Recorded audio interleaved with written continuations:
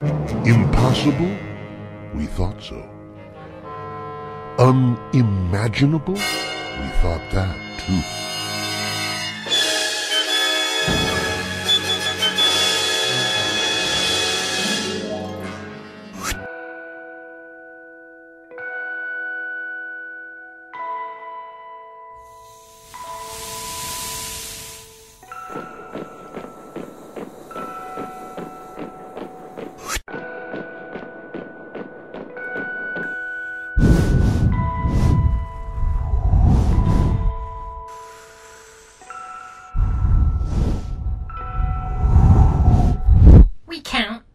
What? Like this. 1, 2, 3, 4, 5, 6.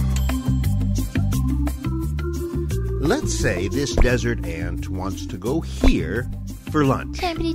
Because she's in the desert, there is no scent trail, so how does our little ant find her way home? I know. Well, some German and Swiss scientists think that ants have pedometers in their brains. Yeah. Meaning maybe there are brain cells inside a desert ant that record every step the ant takes as she walks out. 6, 7, 8, 9. And then when it's time to go home, they just reverse and count backwards. 5, 4, 3, 2. It's a nice idea, but how do you prove it? Okay, scientists designed an ingenious experiment. Yeah. Yes, which lets us literally see these pedometers at work. So we'll take an ant, we'll call it... Ant number 1. Okay, so ant number 1, we want to watch you take 10 steps to the food source. 1, 2, 3, 4, 5, 6, 7, 8, 9, 10. And then 10 steps home. 10, 9, 8, 10, 11, Now, could you just go back to the apple? Okay. Thank you.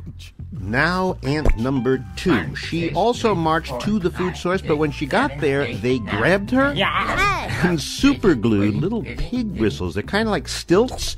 So now she's a much taller ant, and therefore every step she takes will be that much longer. Careful, careful. Is this absolutely necessary? And finally, ant number 3. She also walks 10 steps to the food. Again, they grab her.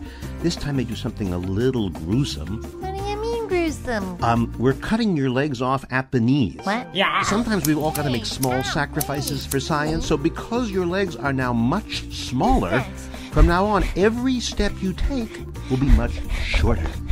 I feel all stumpy. Yeah. Okay, now comes the fun part. When everybody was ready, the ants were released, off they go, and here's what happened.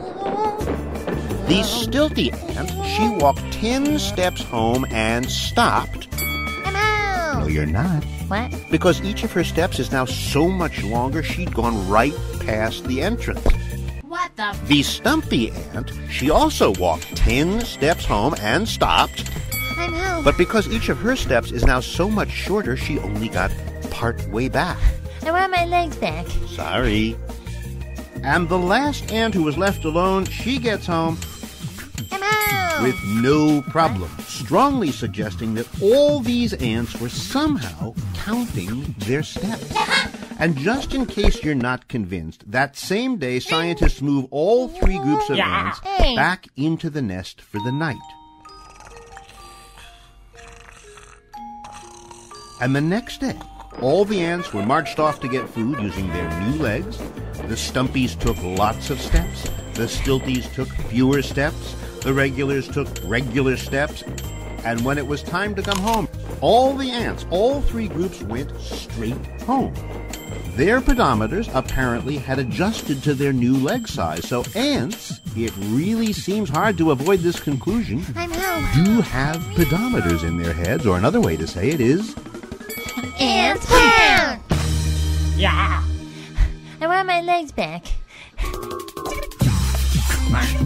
3, 4, 5, 6, 7, 8, 9, 10, 11. 1, 2, 3, 4, 5, 6, 7, 8, 9, 10, 11, 12, 13, 14, 15,